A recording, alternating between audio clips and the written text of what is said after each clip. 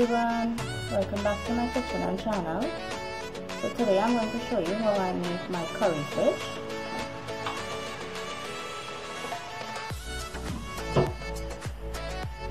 I have added oil in the pot to hot. So this is oil that I've added here to hot. I'm just stirring the oil around.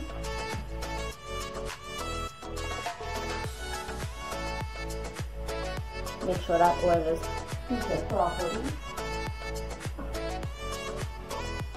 And here I have my cut up stuff already. I have my onions, I have my garlic, I have my tamarind that I'm going to put, I have my pimento pepper, I have my tomatoes, I have my sprig of thyme, I have celery, I have chives, and I have one hot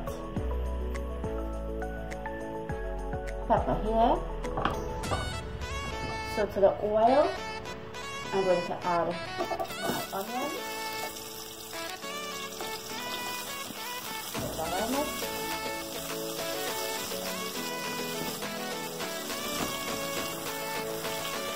Make sure that oil is hot before adding in your stuff, onions, and garlic.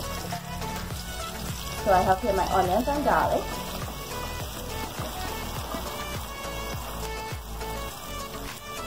Tomatoes goes in.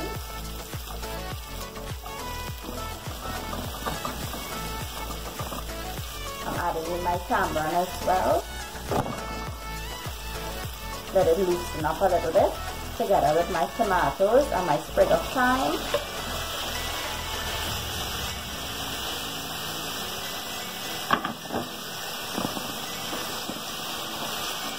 Now tamarind is a fruit. When it's in season, you can pick them or get them if you get access to them. And shallot, it comes in a shell and it freezes very, very well. And you can have all year round to use it.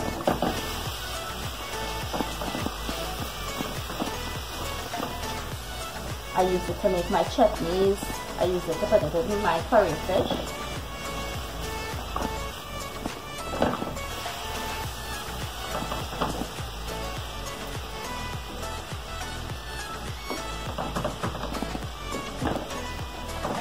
Let that saute up and fry up for a bit. In the meantime, you're going to cut piece of that hot pepper and put it in, because this pepper is very, very hot. It's a scorpion pepper.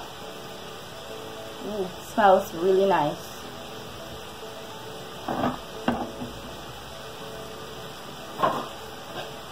I'm going to add half of my chives and some of my celery goes in.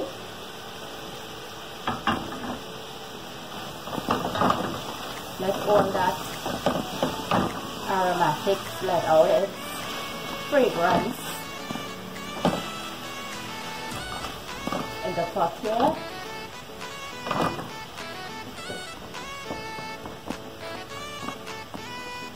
Now curry fish don't take no time to make, very quick as well.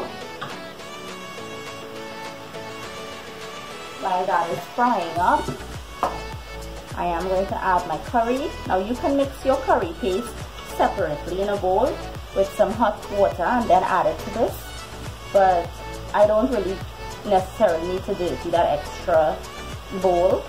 So I'm starting off with my tablespoon. I'm going in with 3 tablespoons of curry together with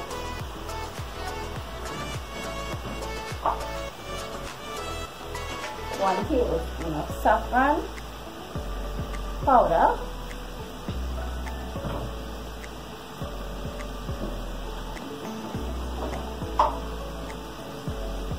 and 1 tablespoon of geera, roasted ground geera.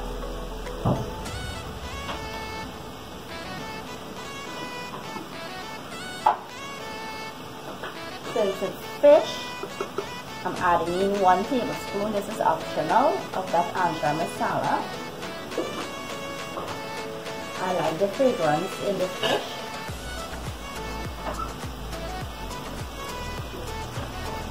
Give that a mix to coat all that tomato and onion and pepper and tamarind. Here is where I add my water. I always have my water heating in the kettle here, so I'll add my water to make my sauce.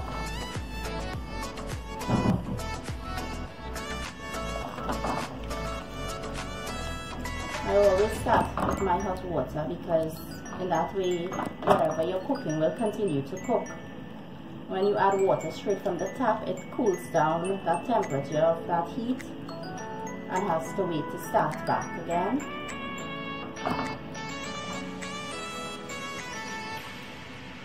And here is where you will add your salt, if you're using salt. So I'm using my light salt. And I will add my salt here to flavor of this curry, watery, syrupy.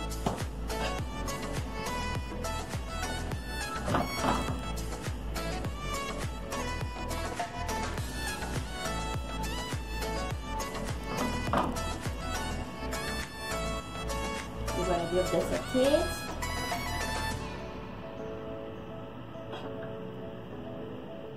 And here is where I will add my pieces of fish. I have my pieces of fish that I have washed it and seasoned it already. Now, some people fry this. They dip it in the flour and fry it in oil and then make their curry fish. But I find that flour mixture protects the fish. It protects the fish from falling apart. But if it's just a few pieces of fish, you can do it this way. Or if you like it with that flour coated, you can go ahead and fry it first.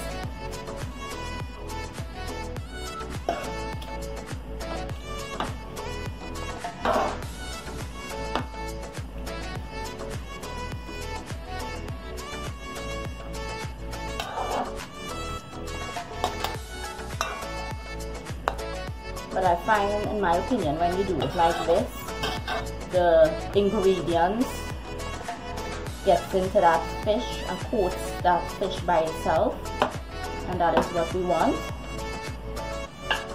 So I'm going to let that cook.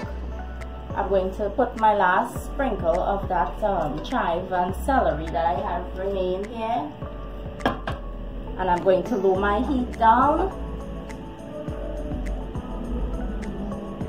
to medium. I'm going to cover it and let that cook.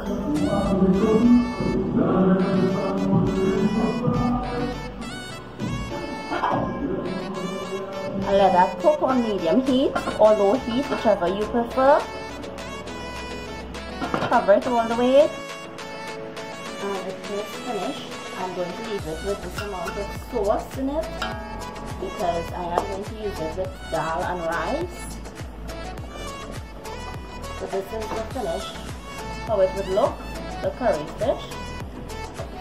And when I turn off that stove, it is going to continue to keep drying out. So this is perfect consistency that I want. I'm just showing you the pieces of the fish, how it's cooked to perfection.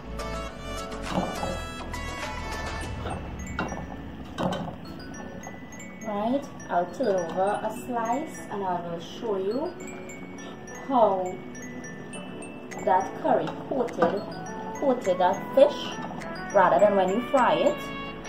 And you see the specks of the tamarind pieces. So this is what I want. My stove's out, and you see how nice this gravy is. Perfect for that rice. So I'm going to cover that and let it keep that heat, and that's it. Perfect curry fish. So I'm going to just show you a close-up before I finish off my video. Perfect curry fish for rice and for dal. Okay,